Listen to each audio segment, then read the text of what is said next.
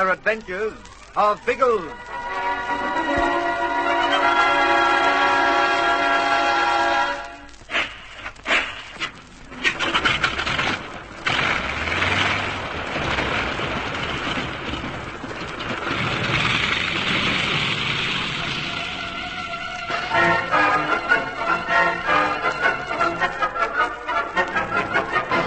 Intent on recapturing the plane, Bertie and Colonel Summers take advantage of the darkness and trick the Negro ashore with the dinghy. After disposing of the man, they row quickly out to the Catalina. But when Zoratov, peering through the entrance blister, recognizes them, he slams shut the Perspex hatch, locking the Englishmen out of their own aircraft. Biggles, too, has plans to recapture the plane. He and Tom Haymans have commandeered the Vega and are racing the yacht through the mangrove swamp in an effort to reach Man-O-War Bay before von Stahlheim. They've almost reached open water when there's a shuddering jar. The Vega has run onto a sandbank. Tom rushes down to the engine, and for some moments they try desperately to force the yacht clear. Anything happening? She isn't budging. Forget it, Tom, and come back here. Righto. Show me a jiffy.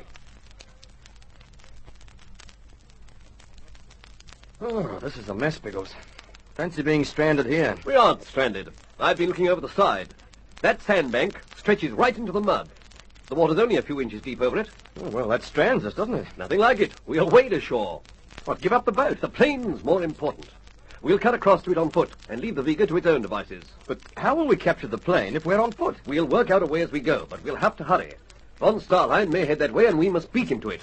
Over the side with you, Tom.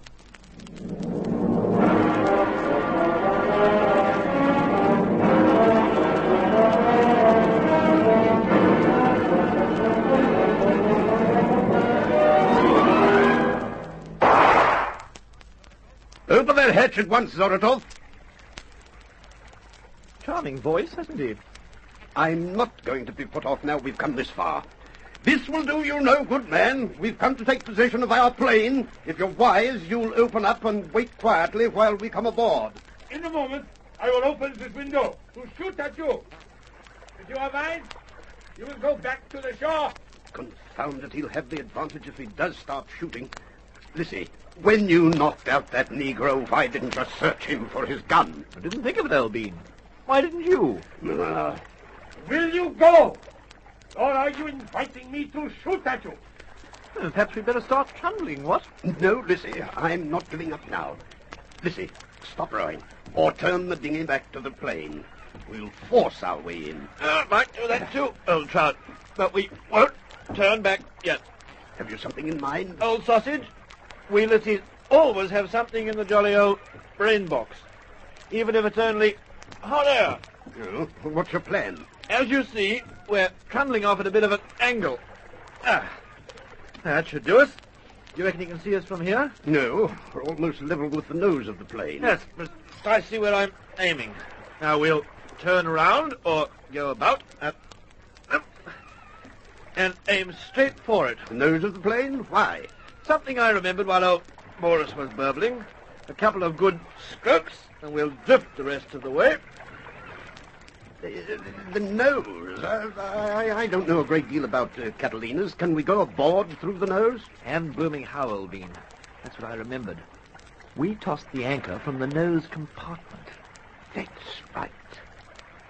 By thunder, the chain's attached inside. It passes under the hatch. Precisely. Leaving the jolly old hatch ajar. We can slip in that way, and friend Boris won't know a belly thing about it. Stand by. One nose coming up. Have you got it? Yes. Now, I'll hop aboard and make the dinghy fast to the chain. Oh, for goodness sake, don't make any noise. I'm trying not to. There. She'll do. Right, I'm climbing down through the hatch now, Chiefy. You follow. Right.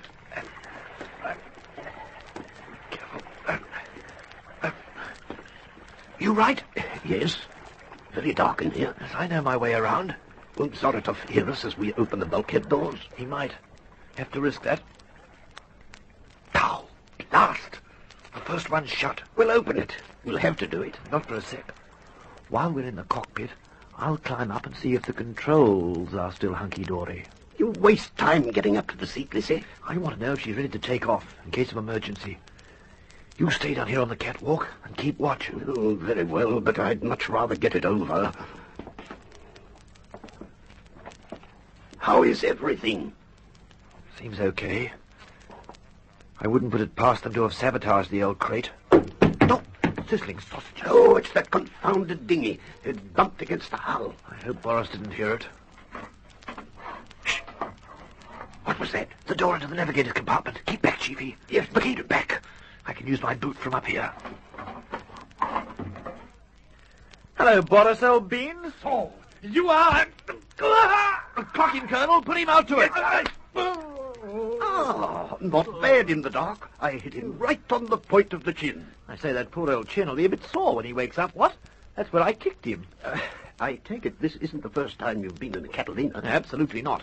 Wonderful belly plane, the old cat. With the flying seat up high like this, you can swing the old boot round in exactly the right arc to catch the chin of anyone stooping to come through the door. Now, I'll come down now and help you remove the body. Remove it? What are you planning to do with it? Oh, shift it aside so we can trundle through the door. I want to examine the old kite to see if she's in order. Righto, Colonel, roll him over. Don't waste time with the trout.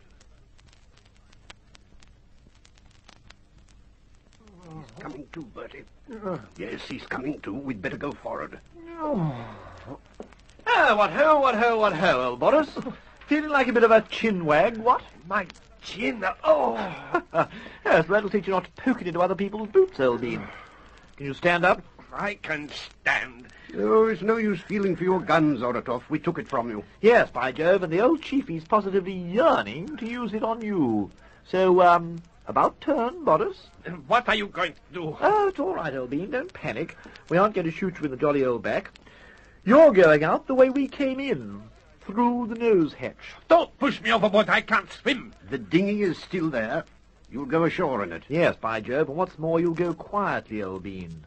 Dawn's breaking, so we'll be able to see you, and we'll be covering you all the way in. Righto, quick march. That's the stuff, yes, straight along. Right, now, up through the hatch. And if you try to boot me in the chin, you'll land a bullet in the foot. Just watch him, Colonel. I'm watching, and my finger has never been so itchy. Yes, right, up he goes. Go on, old bean. That's it. Now, down into the dinghy. Don't worry about the painter, I'll undo that. And row straight for the beach, Zoratov. If you falter for a second, I'll shoot. Right, you're clear now. Now put some beef into it, old bean. 1, 2, 1, 2. Faster than that. Pick up the rating now. That's my boy. Cast you! Yes, and you, old sausage, with belly knobs on. Bertie, someone coming down to the beach, past that big sand dune. Hey? By Jove, yes. Chiefy old trout. I think that's Biggles and the gang. I hope so. There are at least 4 of them. Oh, I say, Boris has seen them. The poor old sausage doesn't know whether to go or come. They've seen him, too. They're running down to meet him. Colonel... Oh, Biggles! Man! That's old Starley and his boys. Get down, old bean, or they'll blow off your head. They would come now, just when things were going our way. They still are, old sausage. We have the kite, haven't we? But they're shooting at it. In a few minutes, it'll be like a sieve. In a few minutes, the bloody thing won't be here. Hoist onto that anchor chain. We're taking off.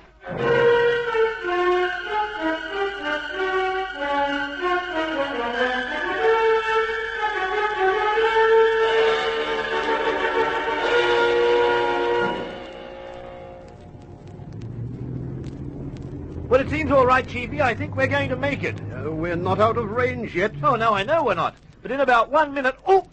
What's that? Are you hit? Oh, yes. Oh, by Jove, I caught one in the belly thigh. Still, nothing to worry about. Oh, I say. Look, I'll take the control. Oh, I say, no fear, old boy. No, wait till we take off. I'll be right till then.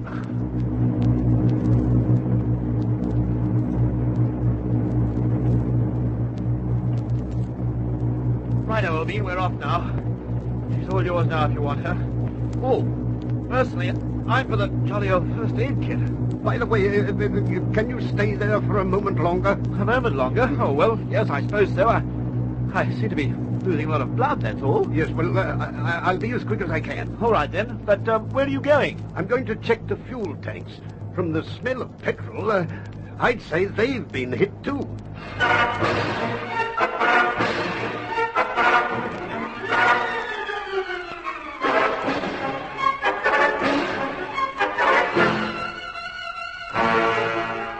With Bertie wounded and the petrol tanks damaged, there's little hope of the plane leaving the island. Will Colonel Summers put back? How will Biggles and the others escape? Listen for the thrills in the next chapter of The Air Adventures of Biggles.